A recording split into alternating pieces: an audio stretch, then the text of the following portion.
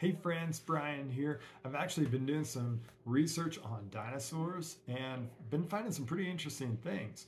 For one, there's a rock layer on Australia and they found dinosaur tracks there. And they say it was a stampede because you see the tracks and you see the length between the tracks. It looks like they're running, right? But upon further research, they found that they're too far apart, meaning that they must have been likely carried by water over some distance, as much as 6 inches to 5 feet of water carrying these dinosaurs along in what they call a fluvial environment or a river environment. But to me, that looks like, well, actually, this rock layer is pretty spread out. It couldn't have just formed by a smaller river. It's a widespread rock layer. Looks like could have been in a flood, maybe.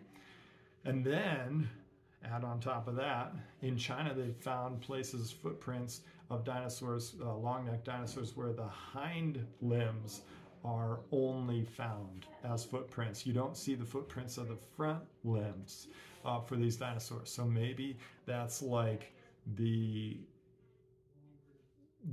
front didn't push through, but the back did push through. And in fact, they say there's more of a sandy layer underneath, and maybe it was the mud over top that they were kind of breaking through that crust, kind of like when you might make it some ways across a surface, and then like 1 foot, breaks through, whether ice or snow or mud or whatever there. But again, think about that. This is mud covering sand. This is stuff that has to form quickly. The same thing for those Australian footprints, have to form quickly, right? And another interesting thing is that there have been dinosaur footprints found that's just primarily the front feet that have been found for some dinosaurs. This is in the United States. They found front feet only.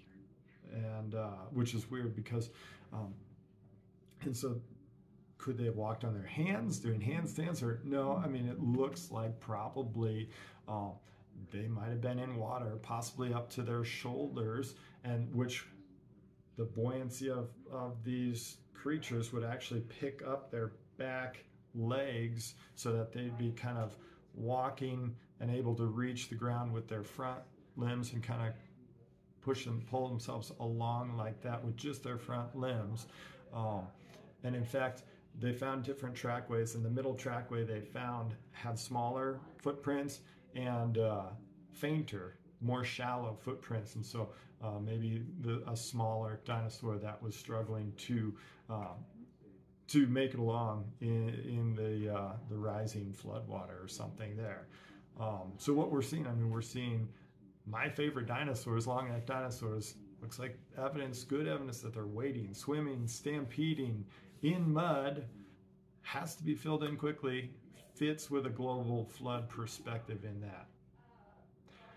And, in case you're curious for more, even more research, evolutionists, they assume these things to be just rare floods that come across and wipe through here, burying these dinosaurs quickly, or the tracks quickly, or whatever. It floods maybe of once every 100 years, once every 500 years, big floods that you don't expect very often, but they of course they have a lot of time with millions and billions of years. They would say for these floods to every once in a while happen, and they say a lot of times it's a fluvial environment that's burying these creatures, these river environments, but they're huge, widespread areas, not river environments. In fact, when we look at a lot of the dinosaurs that have been found, we've found a lot of large bone beds or huge dinosaur graveyards containing thousands of dinosaurs. It indicates catastrophic actions, catastrophic activities. In fact, Montana, you have 10,000 duck-billed dinosaurs in just a small area. We tend to see these things as disarticulated, they're disassociated, they're oriented, the skeletons, the bones are oriented east to west in this case, indicating a debris flow. In fact, some experts say, how could any mudslide, no matter how catastrophic, have the force to take a 2 or 3 ton animal that had just died and smash it around so much that its femur, still embedded in the flesh of its thigh, split lengthwise? Lengthwise? What? Other dinosaur quarries have been found, especially in the western United States, but also worldwide. And another expert says, it's like you tend to see these bones piled in like logs in a jam. And then another expert here says, and anyone who cherishes notions that evolution is always slow and continuous will be shaken out of his beliefs by Breakfast Bench or Como Bluff and other geological markers of cataclysm. So he's seen, these huge floods, right? And then yet another thing, dinosaur eggs. Dinosaur eggs have been found in Mongolia, a bunch of these nests with a bunch of dinosaur eggs in them. And in fact, they found a breeding oviraptorid dinosaur that is actually on one of the nests, a brooding dinosaur on its nest. And they say it must have been buried quickly, violently in like a powerful sandstorm. A powerful sandstorm. That's pretty crazy. I wonder, could it have been a watery sand wave, washing up and over the land here? In fact, when we talk about baby dinosaurs, they're very rare. Baby dinosaur fossils, that is, are very rare. Why?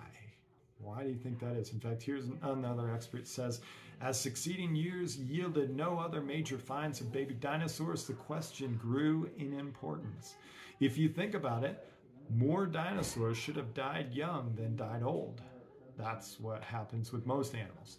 And the high infant mortality should have produced a lot of fossils over the course of 140 million years. A lot of fossils that had never been found.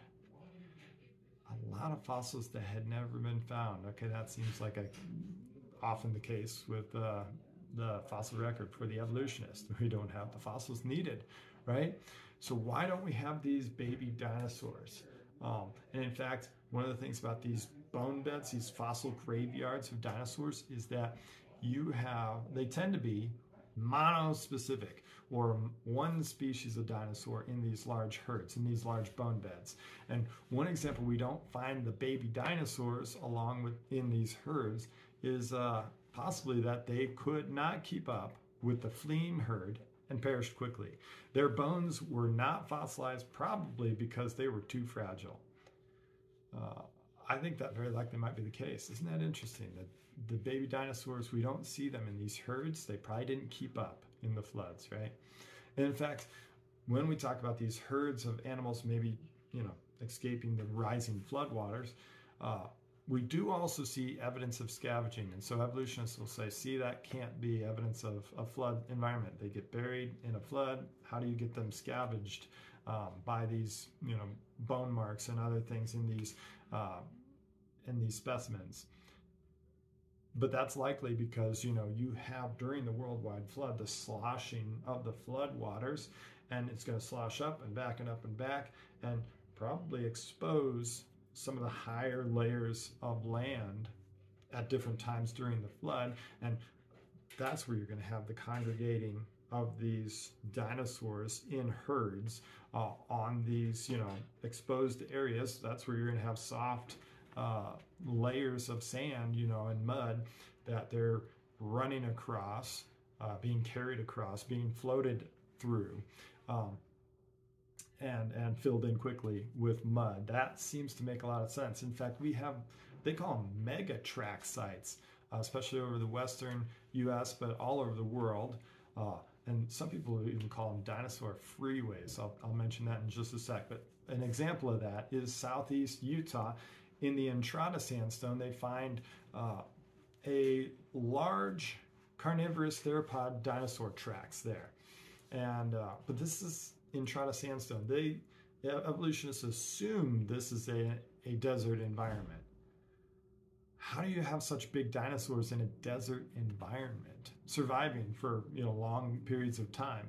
That doesn't make sense for them. I think it's probably these areas that the flood comes up and down and up and down, and so it's exposed here where the dinosaurs are still trying to run across and to high ground and whatever during the flood period. In fact, there's places from, say, northeast New Mexico to northwest Colorado where they call it a freeway, a trackway, where you have these tracks, and they only find 2 types of dinosaurs in this specific trackway at the specific time, geologically speaking. Why only 2? Well, that's kind of funny. I think that's just one period during the flood that was exposed briefly, right? And in fact, the tracks tend to cap the sedimentary units, and they tend to form on flat strata or flat in the rocks. In the way that these tracks tend to form, it tends to be flat layering, and so we don't see the hilly topography that would form over long ages of time. Tracks tend to form in straight lines, where animals tend to meander and tend to scatter this way and that way and whatever. They tend to be all moving kind of in straight lines, like something is forcing them that way, the big mud waters that are coming at them, right? And there's nearly complete absence of tracks of creatures like the Stegosaurus, Ankylosaurs, and ceratopsian dinosaurs. These larger dinosaurs that you can imagine would be slower and probably didn't make as many of those tracks trying to escape the rising floodwaters. That's interesting too, isn't it? And we have fossils available, but a lot of fossils of those creatures available, but no tracks. And I wanted to add one more example of another article that I read from this example, where in China you have 25 dinosaurs that were found, and actually they're young dinosaurs. They're immature dinosaurs that were found. They're actually oriented in generally the same direction. They're very well preserved. We don't see any evidence of decay or rotting before they were buried. In fact, they see evidence it's so well preserved that they must have been buried quickly before any of that aging or deterioration could happen. And it says they're buried in kind of lifelike crouching posture with limbs plunging down into the mud and hind legs often still bent, indicating like a struggle to escape possibly this mud, right? Possibly, could be an explanation. And the evidence in this mud, it looks like the sediment, the mud is twisted. There's no churning up of or worm tracks or burrows of other creatures or plants. So it looks like the sediment formed quickly. And for the evolutionists, they're shocked. They're like, well, we don't usually find these smaller dinosaurs, these smaller creatures in so much mud, and this is a desert environment for them too, where they're expecting a desert scenario for these creatures. But how do you get so much mud to bury these dinosaurs all at once? I think it actually points to here might be evidence of those younger, immature dinosaurs that were able or unable to keep up with the herd of larger adult dinosaurs that got buried in this first part of the mud, and then then we find these other herds of dinosaurs after. So with all that being said, guys, looks like we've got a lot of good evidence from dinosaur fossils, from dinosaur tracks, that man, these things were buried in mud pretty quickly. Fits perfectly with a worldwide flood scenario, that just like the Bible says. And in all of that, that tells us, hey, you can trust God's word. You can trust the Bible. You can trust God from the first verse to the last verse. Thanks, guys, for listening. Appreciate it. Hello friends, Brian here out in God's creation, and thanks for watching our videos. Subscribe to our YouTube channel. We would love to be able to share more of these creation evidences for God in the Bible from science, that you really can trust Jesus, the real only hope that we can have in this life. Thanks.